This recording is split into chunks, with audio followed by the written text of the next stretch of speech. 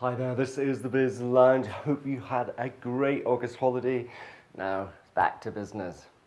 And it's interesting to note that the FTSE 100 has been doing rather well since August. It's gained nearly 200 points, or 3%, which isn't at all bad, given it's the month everyone heads off on their holidays.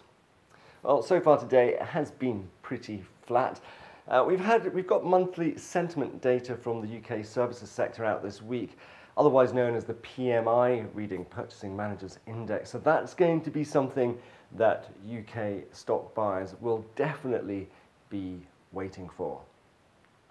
Now, not much in the way of numbers from the UK's top 100 firms, although FTSE 250 listed Dechra Pharmaceuticals had positive full-year results out today. Now, you may know Dechra if you're a pet lover, because it's a specialist in veterinary medicine.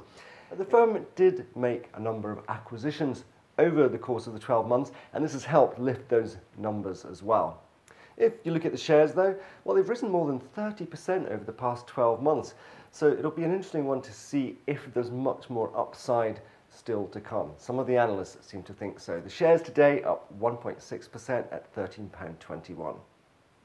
Now finally, my big boss spotlight today is Robin Li. He's the founder and CEO of Baidu, which is basically the Google of China.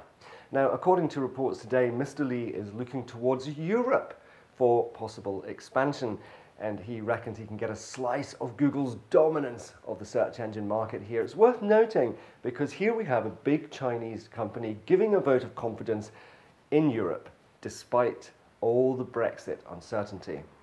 Now, Mr. Li was speaking on the sidelines of the G20 summit, which is currently going on in the Chinese city of Hangzhou. Now, he said that US search engines dominate the market here in Europe, which must be frustrating for us because we don't have that much choice.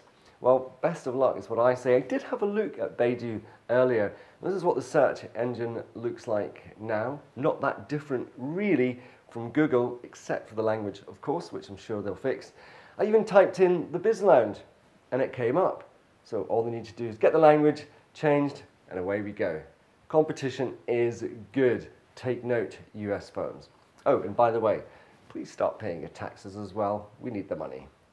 That's it. Please do share this video if you liked it. Do subscribe as well and follow me on Twitter. I'll see you tomorrow.